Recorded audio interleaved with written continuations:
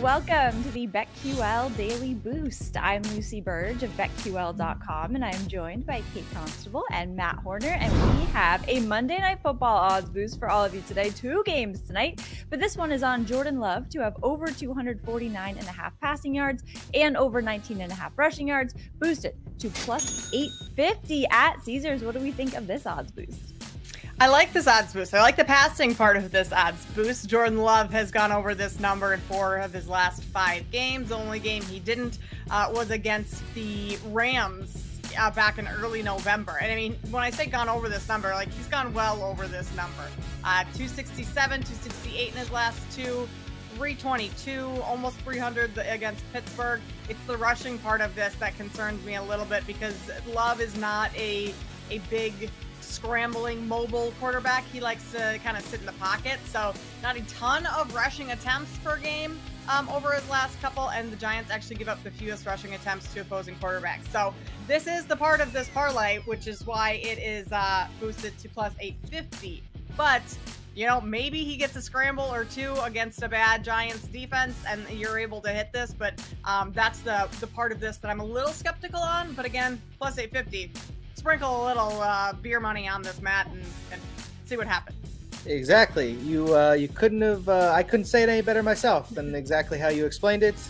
Yeah, Love has been dominating. Honestly, it's really sad to see as a Chicago Bears fan that the Packers seem to be developing a quarterback again, and we can't. Well, you know, Fields has been playing well recently, but I was gonna say the Bears are kind of hot right now. We might be back, Matt. We might be back. Cleveland's defense at home next week. I don't know how well that's going to be. But anyway, Jordan Love, yeah, I think he can get over this passing prop. Again, we're just talking about his rushing yards. That is questionable to happen, but that's why you're getting this massive 8-1, 850 to 1, or 8-1 odds, plus 850. There we go. Yeah. Now I'm saying it correctly. Yeah, 850 to 1. Yeah, I'd definitely take that. That would be oh, God. Yeah, just sprinkle it. Just sprinkle it a little bit. We'll put someone there, and I think we have a good chance. Yeah, put it in a parlay that's 850 to 1. You could win. Yeah, there you go. There you go. Why not? Why not? Plus 850. Yeah, exactly. Be better than that. Rooting for Jordan Love then in that case. Plus 850 at Caesars. Get it on that and get up to $1,500 back in bonus bets on your first wager at BetMGM by entering code Lucy1000 when you sign up for a new BetMGM account now. And head to BetQL.com, get your free 3-day trial today, and check out our exclusive sportsbook offers there as well. And of course, follow us on X at @sharp_side_ at Kate Constable and at Lucille Burge. Favorite bets for tonight, I am going to the Dolphins-Titans game, and I am taking the Dolphins minus 14 against the Titans because the Dolphins have covered the spread in their last 2 games. The Titans have failed to cover 4 of their last 5. I know it's Will Levis, and I hate rooting against him, but I cannot see the Titans really doing a ton against the Dolphins, who are iffy, but they have covered multiple double-digit spreads already this season. They're 8-4 against the spread. Titans are 5-7. The Dolphins are averaging 32 points scored per game. The Titans are averaging far fewer at 17 points scored per game. So I see the Dolphins beating the Titans by at least 2 touchdowns here, minus 14. That's probably pretty fair based on kind of how these 2 teams are trending. I'm going to go over to the other Monday Night Football game and take the Giants team total under 14.5.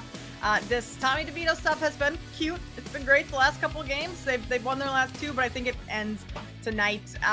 Over those last 2 games, 27 of the Giants' 41 points have come off of turnovers. And since the Packers have kind of turned things up a notch, they haven't turned the ball over the last 3 games. Jordan Love, 8-0 touchdown to interception ratio. So I don't see them allowing New York too many extra opportunities. And this Packers pass rush is going to be an issue for DeVito and company because DeVito's been sacked 15 times in the last 2 games. Giants have 69 sacks on the season, which is 11 more than the next closest team. So I think the Packers pass rush is going to just not allow the Giants to move the ball downfield, at least through the air. That leads, you know, Saquon Barkley to have to do everything. And as good as Saquon is, his numbers have been down lately. He only has 1 rushing touchdown on the season. So I don't think the Giants are scoring a whole lot tonight. It also kind of goes with the unders trends on primetime Monday Night Football games. So Giants team total under 14.5. There you go. Absolutely love it. I am going to go to next week in the NFL. Last week I was on the show 3 times and I gave out 3 winners.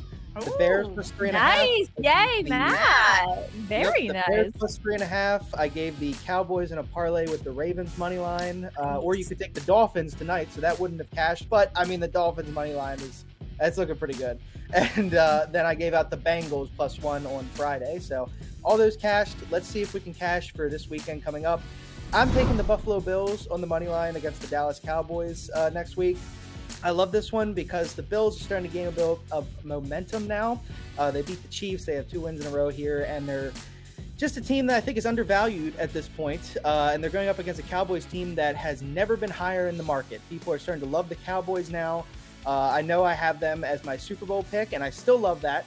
But this is the time, I think, to start to fade them a little bit here now that they're riding high after destroying the fraudulent Eagles.